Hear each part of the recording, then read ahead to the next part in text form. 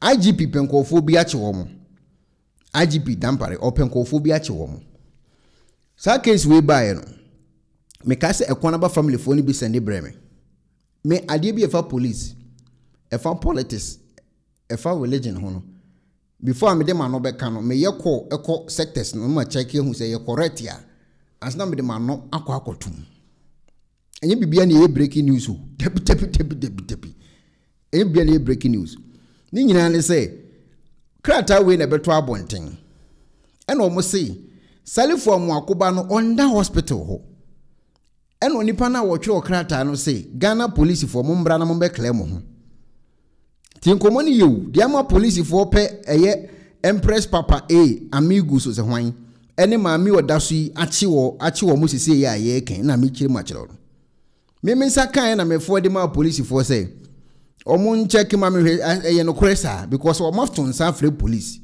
enti police for ma me hwempe ko me se me de ma no tum na me ka bi say ya mpa na ehu de be ye me send ma police na police say omo boa enti sa ene ma me evidence a kire say omo boa akora ne da so hyem a obekọ on the 7th akọ court enti me hu ya nam so okay ene ma me nyedi na me ntam ba benwene me hwan enti ene me wo ho na me hu say police for ama press release a ye penko for mo publish sa case we na ache wo mo nam say yes a coming nchire mu asem we me hu me kan me hu me kan na da ho no enti IGP ene Ghana police airpe bloggers for me no bi ache wo na yeni kan krata na omo no tro de beto abonten se Ghana police mbra abonten mbra meyi omo ho ano se omo nim asem we hu bia omo mbra meyi omo ho ano yenko hwe krata na abenfo omo na jaso omo aben ye de ese ete ho ne ehwe omo abenfo tro to abonten se Ghana police fo mo mbra na mo meyi mo ho ano na asem kese atomo no Empress Papa A amigus na tro no say Ghana police osanso tag Ghana police o no say come clear on this. I am a state-trained social worker since 1989. I started working at Boys Remand Home since 1990. It is the only lawful child custody center in Accra. Children are only committed to correctional centers when the juvenile court takes a decision on their case. For now, it is supposed to be the boys' remand home where he should be kept by law. When I worked there, we kept children on murder charges and I handled them. So which remand home is Salifu Amoako's son? Because the doors of the remand homes was open when I checked today. No boy has been received. I am very much interested in this case. No matter how slow and manipulated the wheel of the justice is, we will be watching closely. Money is not everything. Etinipa we post to side to abonten. And a better media no be as a Salifu Amoako ban say wanko home ho wadwane oni ho miss mini Ghana. Enti abasa was me encourage nam he say etisala miss ma ba be kabi. Ti me encourage na entisala me de post to baby nam de me bi na me.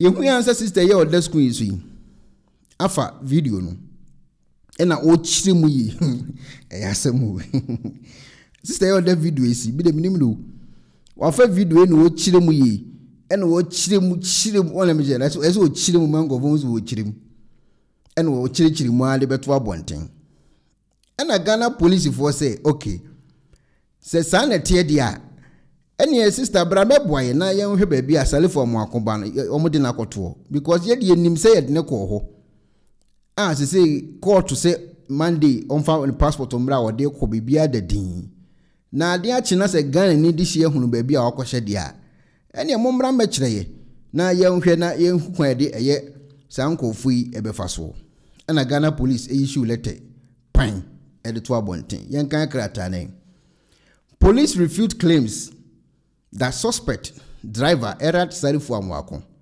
is not at the Osu Correctional Center.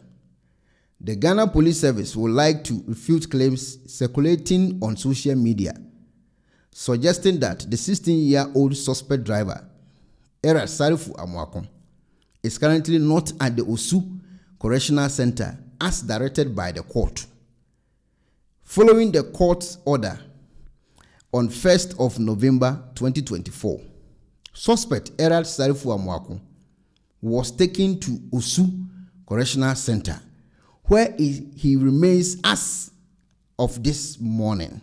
We therefore wish to state that this claims is false and constitutes the offenses of publication of false news, contrary to Section 208 of the Criminal Offence Act 1960. One say IGP didn't come about one thing. Aba boss ankra ta we nyina to ni page no so. Watch them says will be share information be the mount. Na say ye fake na wa wo one kwa check na so be share wo kura no san ye we po watch wo. Wa be ye nyina to abonten. Enti asem we beto ho no. Nipa ono no share bre me no.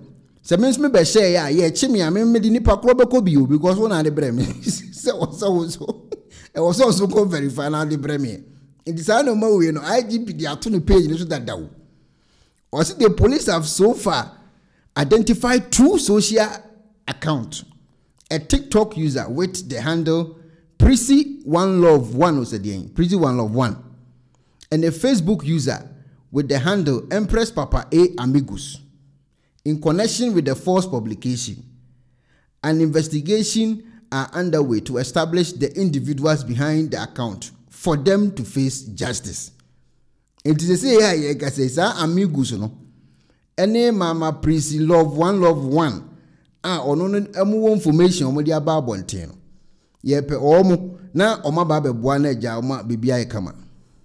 We find it deeply unfortunate that a tragic incident resulting in the loss of two beautiful souls is being exploited by some individuals in an un-Ghanaian manner to draw the attention to themselves. We urge the public to refrain from such actions and allow the families to grieve in peace. Enti said the police for Edia Barbontin eni. Sister a friend no Prissy1Love1. Ene a sister a friend Empress Papa A Amigos. They say ya ye ka say ye pomo achi womo. Na asemo hoi empenipa. Enipa na epene ho asem. Se me ka informations ahodo a on. Nkofo esene de breme. Ena msini nyina me beka anka da bia me video. Obitimi di ba me say kura me ka say ma me fa bi nchiro. Sisi ya me ka say kura o. Me di bi nchiro sisi. Me say me more evidence. Ma me nchiro bi sisi ya. Sisi ya me ka say. Obi ama me information. Ono no de breme. Na me ma kwa akoka. What does ya ha? You see ya. But sisi ya o e de nye enu akura. Ene ya asema me be kan ye ene ya. Eni. Asema me kan ye ene ya. Ene ya no de buy. Me man number ni show eni. Ene ya no de buy. And what the audio aka ho oditi udeti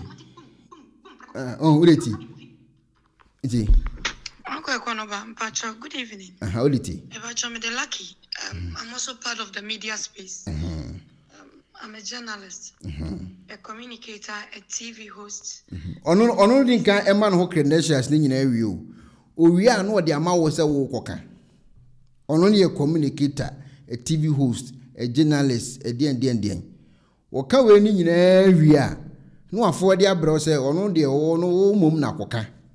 Na me magimi enti no.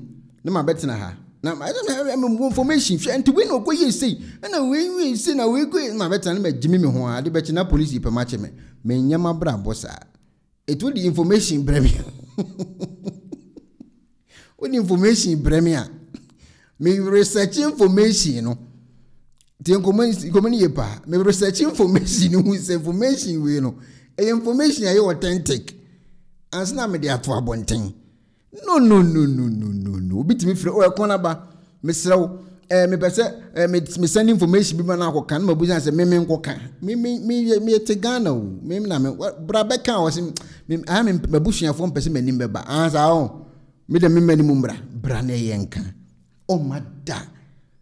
Asem no kura de se ento sebi nka ba ye na nka obeda so no waka wasem o me yese ni yakoya nim wonde obesende abra wo se wo je koka you mate me nyesa mistake ne kura and say ya ye ka say yes sister Amigos ene papa ho anhwan ne ho anhwan ye pa o mache wo mo say ya ye ken Ghana police e dia ba bonten obi na sende we ne kura de brem say news ya me ken ebia nipa krokra wo tie me o sene ba man ka ho man bo ho wakora ana me sene ko ba bia me de metimi de akose omo nche kese ye papa at the end of the day ayentro akofa asem e de abrenkofo yi enti we de stone boy nyum mo ankasa mo jejiriji mo mesnen police force mo mra na ba bia Salifu Amoako ban se woda a wo home se Salifu Amoako ban wo anko home ho ene wo akɔhye baabi no wo ginani se Salifu Amoako ban no wo yamfana anko home ena wote baabi no wo di ice cream akwa bi kura video amehweye no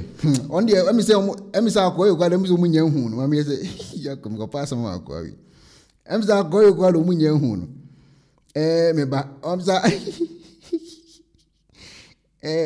emisa akwa yo kwa do munya hu no ule ti ha wosi kasa no ti ha wosi ekasa no utie asema apade ni kan ho utie asema apade ni kan wo beka se owo information bi ewo evidence bi oni information bi o eyo obi na aka obi na aka eno no so ye den ba beka the same thing it woni information bi o ba bia enya de a okura evidence o ba bia na emomuru Salifu Amoako ban case na ba na ye de enti obi a pese wo de che fans kakra na wono ankasa hu bibi se na amansantin tankese no so a na ono so akwatam na wadi hu nkomo aya wo je fans na tie padi we nsem wo kan o le munti